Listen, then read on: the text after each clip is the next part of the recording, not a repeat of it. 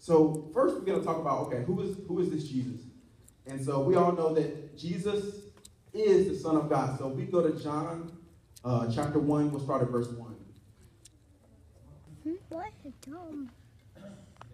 Which we have looked at and our own hands have touched. This we proclaim concerning the word of life. Let's go to verse 2. The life appeared, we have seen it and testified it. And we what we have seen and heard, so that you can also have fellowship with us. And our fellowship is with the Father and his Son, Jesus Christ.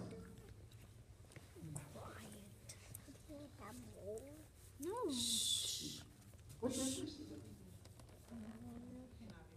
Okay. All right, awesome. So let's go to verse 14.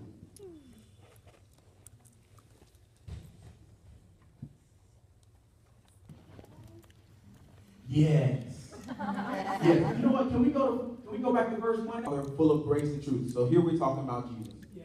So when you talk to people, you have to make the distinction that Jesus is God.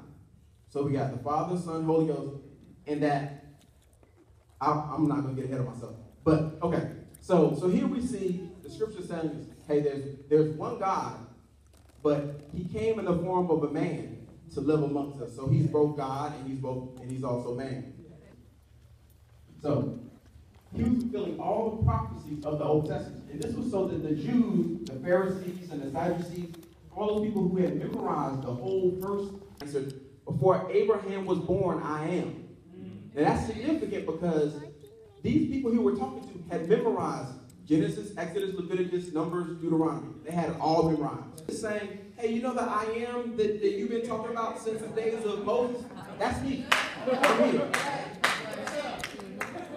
So Jesus is the Son of God. And so second, we have to ask ourselves, okay, why did he come? So the first one is easy. So he came for our salvation. He came to redeem us. All right, so let's go to Romans chapter 3, 23.